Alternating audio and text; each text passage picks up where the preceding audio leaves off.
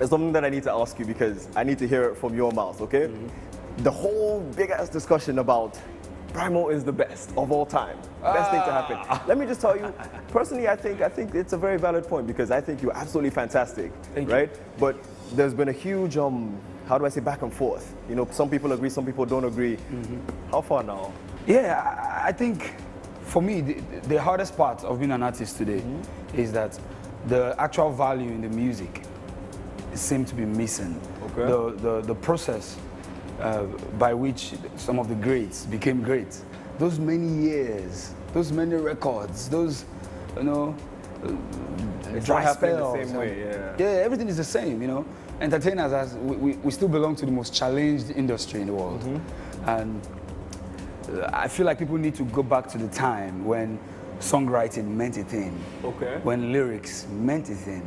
When putting your soul in the music, bringing your story into your content for us to share. No, makes sense, makes sense. So I guess the idea right now is that you're one of the only people who's actually going through that process that the greats did, because right now everyone is just, they're just joking with music. And then for us here, there's the issue of when you're talented, suddenly Nigeria is no longer good enough.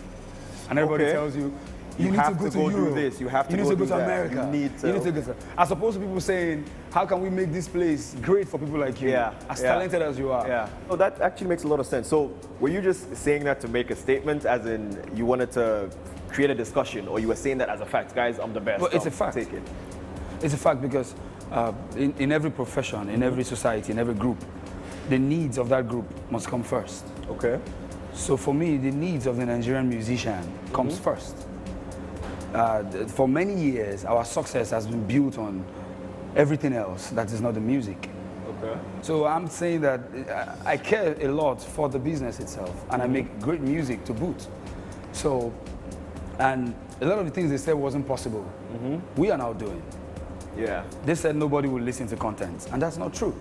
People are listening to content. Yeah. But that's understandable because the bulk of people pushing for that are young people. Okay. People who still have somebody paying their bills. True. People who still get someone paying their rent.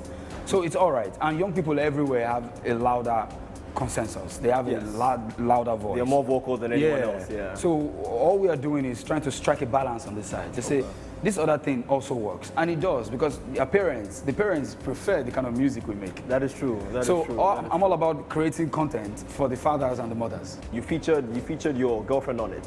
On is it the album cover? Exactly. Very first album. Yeah. I was recording the song and she wanted to be on it, and she was just like, you know, I can sing. I love you, baby. Like, I love you, baby. Okay, sing. Let's hear you.